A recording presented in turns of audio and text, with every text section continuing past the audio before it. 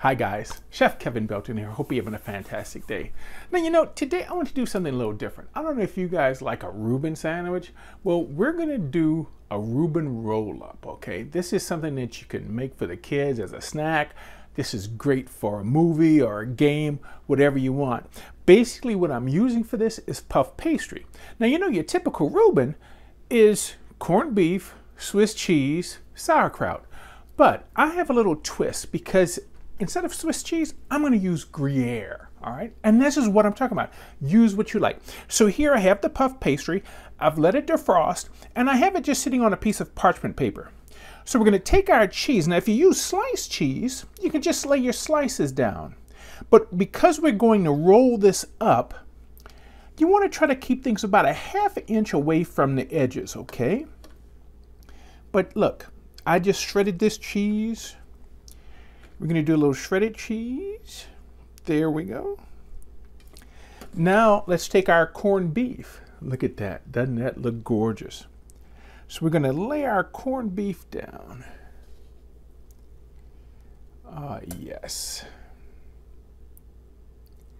And we can, you notice how I'll put some toward the end so we have some on the ends.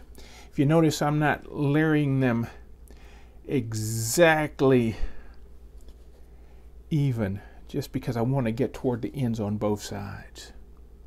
Now let's take a little bit of sauerkraut. Now with the sauerkraut, what I've done with it, I've taken it, I've rinsed it, and I've drained it really good, all right? You can see how dry this is because we don't want this moist, we don't want this wet. So I've rinsed it to get rid of that brininess, okay? And drain it, and just wring it out really well. So get that spread out, and you can use more or less, depending on what you like. Now, here's what we're going to do. The reason I put this on the parchment paper because I can get it started. So we want to pick this up, and we just want to roll.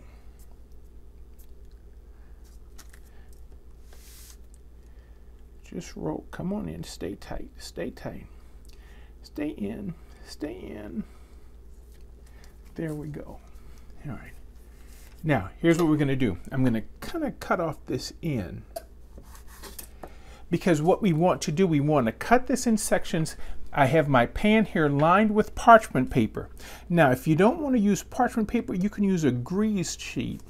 But we're going to cut them and just lay them on our parchment paper. And these are going to bake roughly for about 18 to 20 minutes. Oven's preheating at 400 degrees. Now, what I have here is caraway seeds, okay? And because this is typically served on rye bread, that's why I'm using a little bit of caraway seeds right on the top, okay? Much a little as you want. So let's go ahead in the oven and get these baked. And like I said, they'll go in for about 18 to 20 minutes. Don't they look toasty and delicious? Now, of course, this is always served with a little Thousand Island dressing. So here, let's just go ahead and put a few right here on the plate. And we have our Thousand Island dressing to go with it. So I tell you what, try this recipe. It's nice, it's simple. Remember, put in the things that you like. Thank you for cooking with me today. Keep washing those hands, stay safe. For WWL TV, I'm Chef Kevin Belton, and we'll see you soon.